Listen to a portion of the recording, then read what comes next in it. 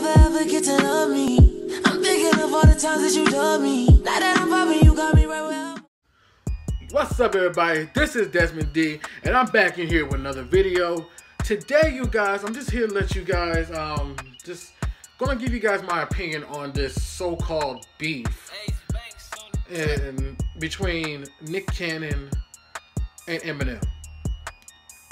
Now, I personally think that this beef, this whole situation, just situation in general, this whole beef, okay, first off, for those of y'all who do not know why they're beefing, for those of y'all who do know, I'm not talking to y'all, but for those of y'all who don't know why Nick Cannon and Eminem is beefing, I'm going to give you guys a clear history of what happened. It all started back about a few years ago. Eminem and Mariah Carey had their beef. You know what I'm saying? I think Eminem was trying to talk to Mariah Carey or something like that, and she didn't really like him like that, and Eminem was thinking that, yes you do, we went on several dates before, and then that's when they started making diss songs about each other.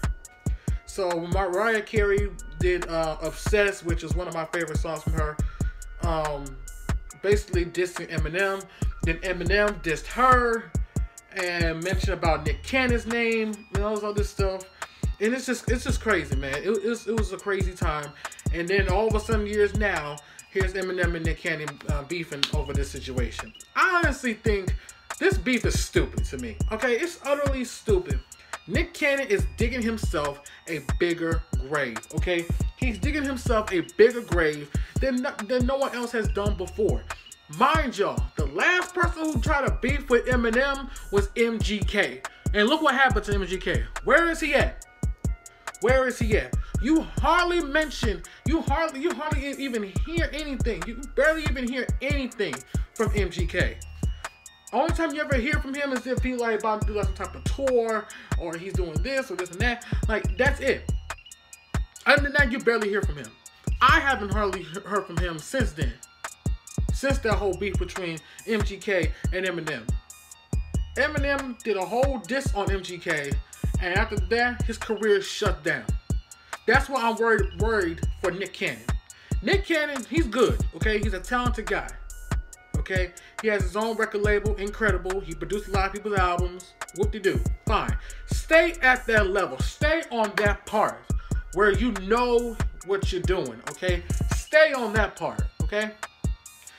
Don't try to, just because Eminem dissed you on a song, just talk about it on a radio session. Don't try to bring your boys to do something that you're digging yourself a bigger grave to. You know what I mean? Like when he dropped those two songs. When he dropped those two songs, man, I ain't gonna lie, the first one sounded pretty cool. Second one, I didn't really listen to it because I forgot all about it.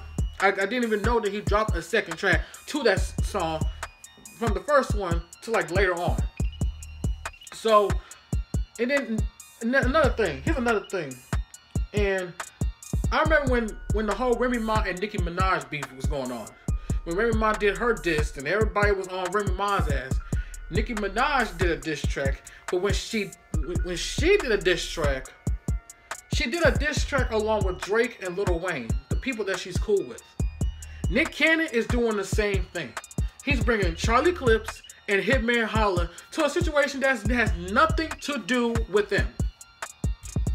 Nothing to do with them. But you're going ahead and going to bring them in. And don't get me wrong, the song, the features that they had on the song when Charlie Clips and Hitman Holla was on there, yes, it was cool. I'm not going to lie, it was really dope. It was really dope. I fucks with him. I fucks with all of them. But it's the fact. It's a known fact that you as a record producer, as a host, and all this other stuff, you're supposed to be focusing on that. And then you try to invite him to Wild 'N Out, and then try to invite him to the Black Squad so y'all can like go battle it out or something like that. You know you're gonna take a massive L on that goddamn day, man. Come on, man. Why would you invite him to a situation that you know you're gonna lose in? I don't get that shit. I really don't.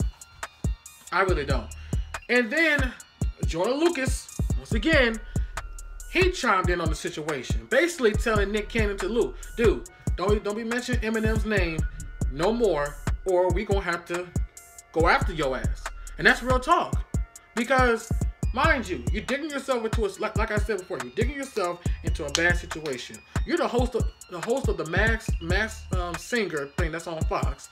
You're the host of Wildin' Out. You're doing record producers. You got your own record label, Incredible. You got Justina Valentine and a lot of artists that's on your record label that's doing good. But you gotta really think. Do I really want to take an L to a situation that I know I'm going to lose in? Yes, I know you may beat his ass. I already know that you're probably going to beat his ass. But as far as rapping lyrics-wise, you can't do that. You can't do that. Now, what if Eminem, and I know a lot of people is probably going to be thinking, half of people is already thinking that he could be dropping, he might drop a diss track to Nick Cannon. Other people think that he might not. He might not do that. And I understand that. I definitely understand that. I definitely understand why if he don't do it, then I will understand why.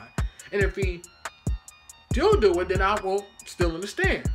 But it's like, it's like Eminem is a whole legend out here. He's a legend. It's the point where as soon as you put him on the microphone, he kills it right there. You know what I'm saying? So, why would you sit there and put yourself in that situation? I think it's stupid, and I think it's ridiculous. Now, what if Eminem do come out with a diss track? Your career will be gone, bruh. Your career will be gone, okay? Instantly gone.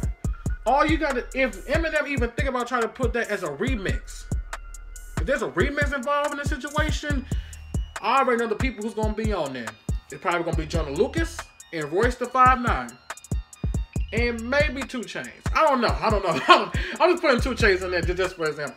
But Jonah Lucas and for Royce the 5'9", come on now. You put 2 of them along with Eminem on that one track alone, the whole crew will be dead and gone immediately as far as rap lyrics is concerned. It's to the point where Nick Cannon won't even, if he does drop another track, it's not going to be as fire as Eminem's. I'm sorry. And I'm not saying this because I'm an Eminem fan. I'm just saying this for a point. I'm speaking facts here. Because mind you, you're a grown man that's still there beefing with a white rapper that's basically going to end up killing your career. And then you try to bring Suge Knight and his son into a situation. First of all, Suge Knight is in prison. So I don't know where the hell he getting his ass at. Suge Knight his ass is all the way in prison. So you ain't gonna hear from his ass for a while now. His son, I don't know about his son, because I barely know the motherfucker. So forget him. It's just a fact. Your career is gonna be gone, bruh. And you might as well, and mind you, even the people on social media, they know you taking L's, my nigga. Because look on Twitter. I'm not saying go on Twitter now, but like the other day, you go on Twitter, they immediately put in R.I.P. Nick Cannon. #1 trending on Twitter. This happened just the other day. I wish I could screenshot it so I can show y'all this, man. R.I.P. Nick Cannon was trending #1 on Twitter, on social media. What does that say about you, man? What does that say about you? What's that say? What does that say? Hell, Eminem don't even have to make a diss track. The people is doing diss tracks on you. The fans is already dissing you, man. Eminem don't even have to make a diss track. He's a whole legend. He ain't worried about you. The moral of the story is, man, just be careful. Just be careful. R.I.P. Nick Cannon. That's going to be the end of this video, guys. I hope you guys enjoy it. If you did like this video, be sure to give this video a big fat thumbs up. Make sure you like, comment, and subscribe to the channel. And turn on notifications so you do not miss a single video. Also, but guys, please make sure to go to my gaming channel and subscribe over there. It's Destination Gaming. Make sure you guys go. Hit that thumbs up button as hard as you possibly can over there. Make sure you like, comment, subscribe over there. Turn on notifications on that as well. I will be posting another story time. Another story time will be coming up very soon.